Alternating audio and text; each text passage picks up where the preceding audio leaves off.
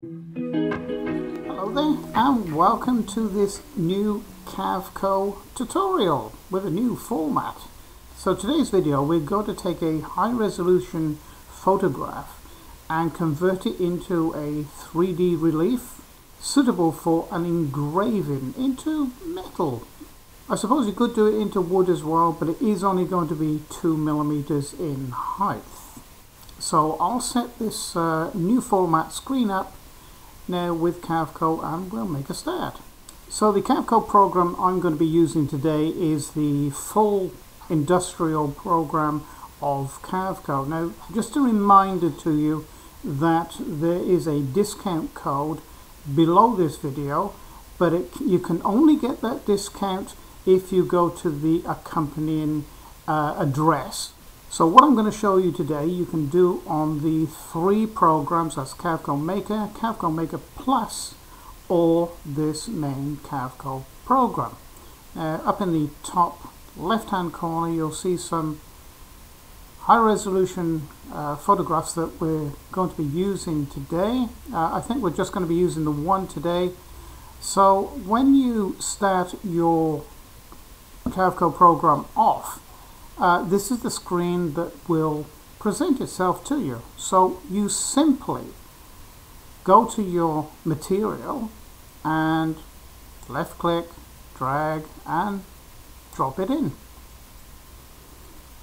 And CARVECO will bring it in. As you can see here, it is a very large high resolution photograph. So I'm going to reduce this down to, I think, 200mm in height. I think, no, we'll make it 100, sorry. 100, then we're going to go 1mm in height, not 2. So, you know, we're going to be making something like an engraved small plaque, say brass or something like that. It doesn't necessarily have to be a tiger, it can be anything, but it does need to be high resolution graphics. Or the higher the resolution the graphic comes in, the better outcome you're going to have. So I'm going to make this 1mm in height, and I'm going to press OK. And there it is, so I'll just stretch this out a bit. Now if I zoom in, you'll see that there's quite a bit of noise in, you know, with the picture. It's made a 3D relief, but it's actually made a 3D relief of some of the noise as well. So in all three programs, or anything I show you in this particular video can be done in any of the CARVECO programs.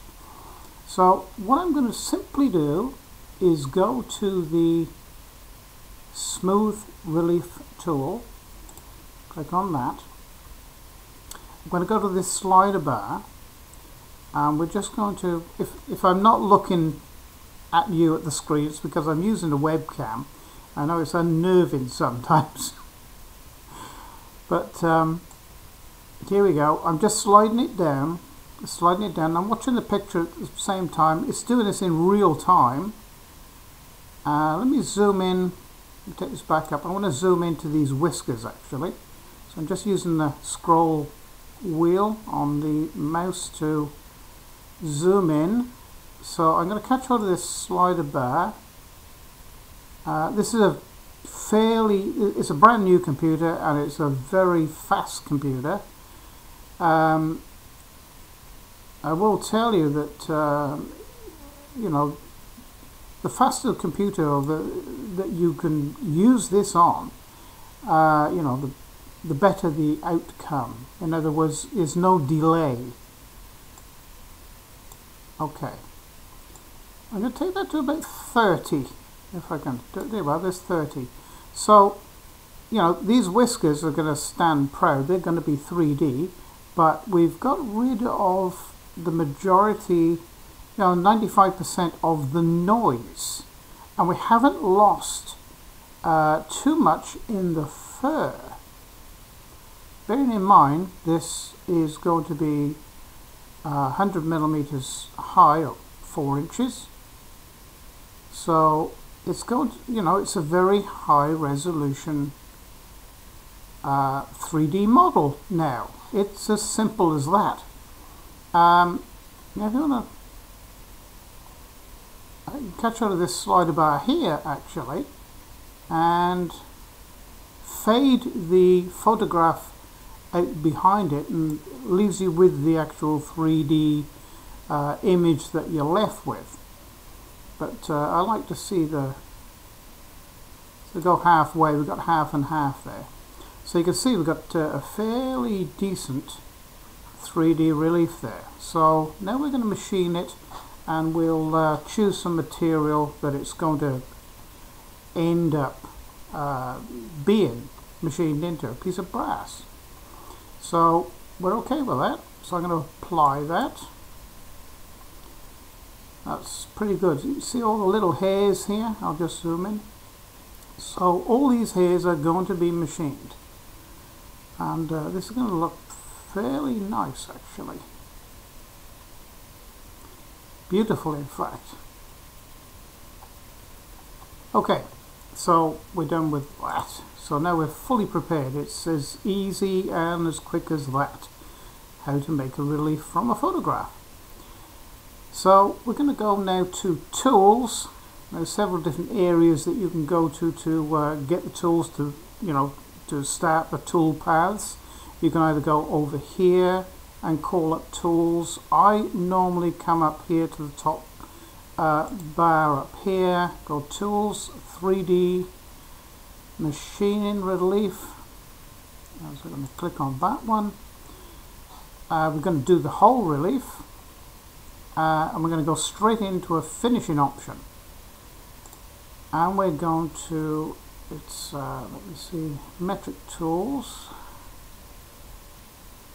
So we're going to go there, open up the metric tools. Now I'm going to choose aluminium even though it's brass. That gives you, I suppose, close, shall we say, speed and feeds, but it's, speed and feeds when you're machining, it's a lot of trial and error, because all machines are different, so you sort of get to know your own machine. 3D finishing, so we'll open that. And we're going to be using, not a ball nose now, engraving. Here we go. I'm going to be using a conical tool, and a very, very sharp one. And the sharpest tool we got here is this one. So we're going to choose that one. This is what this is a representation of a conical tool. It's just a sharp, pointy tool. Normally these are they're ground, and they're like cut in half, as it were. That's the type I use anyway, and they're highly polished. Let me see. So I'm not going to edit anything. I'm just going to select that. Okay. Conical tool.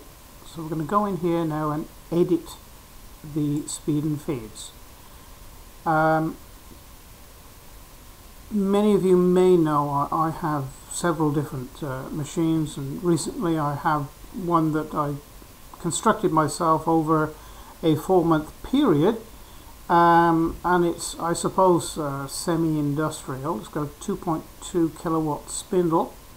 It's got a about a 36 bed on it, and I've actually made it so I can fit 250 millimeters underneath it, because I intend to do some build a 4th axis as well for it. Okay, so back to this. Step over. That's okay, actually. It's going to take a fair while. It'll probably take to do this, it'll probably take an hour and a half out of that step over. But using a step over at 0.005 with a conical tool like this, you will eliminate a lot of the machining lines, and you'll have less finishing. Just would probably need a little bit of polishing on a buffing wheel, something like this in brass. I'm going to leave the recommended step down. Although we're only going 1mm in, this is fine to leave that. Feed rate, that's a bit slow, so I'm going to up that to, okay, so this is millimeters per minute, so yeah, this is very slow, so I'm going to speed that up to possibly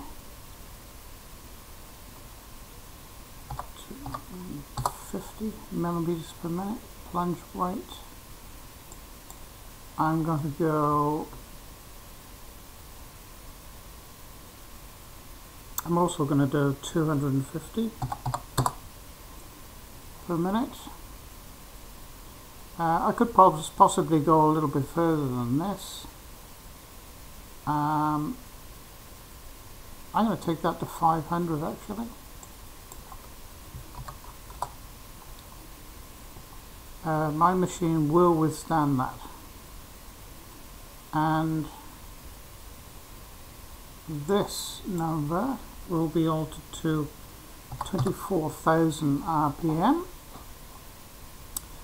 I don't have a tool changer, so tool number 1 is absolutely fine.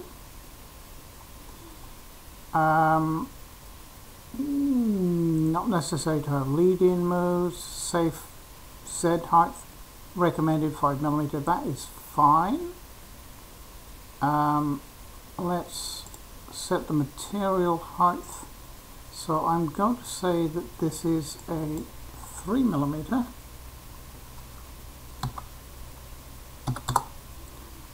I'm going to press OK. I'm just going to put here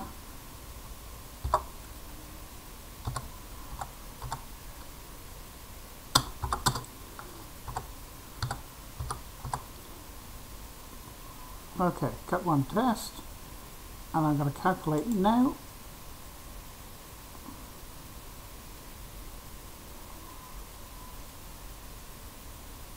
This actual toolpath program is going to be quite lengthy, probably somewhere in the regions of 1 million lines of code. That's a type of, you know, that's how large it's going to be, which has been my experience. I'm leaving this in real time for you. And like I say, this is a very fast computer. It's got an SSD memory. It's got 16 gig of RAM, and it's i7. And I forgot the actual speed it runs at, but it's pretty fast. And as you can see there, there is a lot of if I can zoom in, you can see there the individual lines of cut. There's a lot. So what we're going to do now is we're going to accept that, that's fine.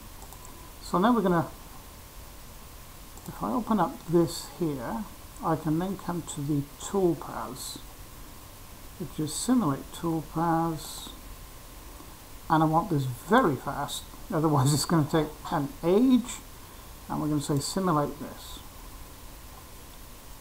There it is. Now the odd marks in the background here, they won't actually come into the relief at all. This is just, I suppose, the computer interacting with the screen that I have. So you can, these lines won't be there, but you can see the 3D wheel. So now we're going to choose, let's choose a material. We do that down here. Let me see. Beach. I like to use bronze actually. Okay. Let's try bronze, which is going to represent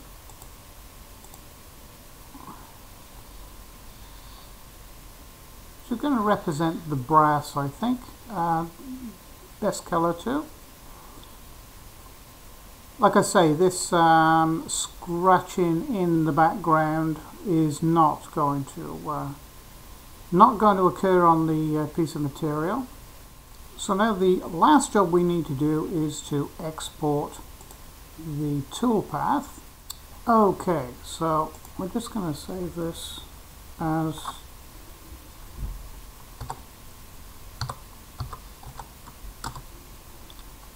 test 1.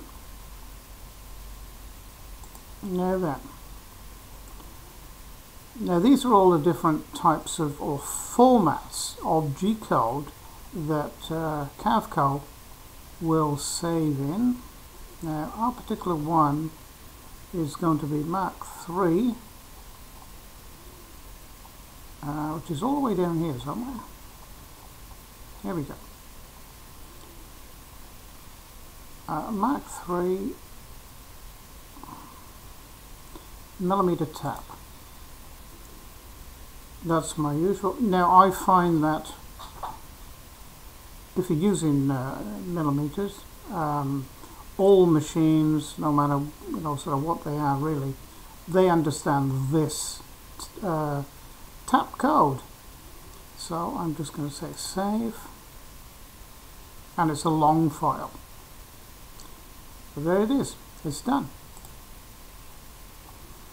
So that is how to convert a high-resolution photograph directly into a 3D relief and construct the toolpaths.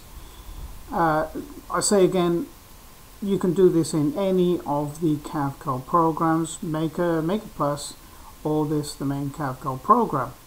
And also don't forget that underneath this video, in the video description area, you will find a fairly hefty discount code for any of the CARVECO programs.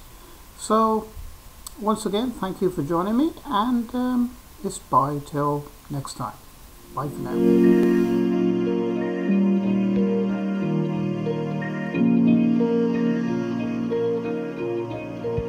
now.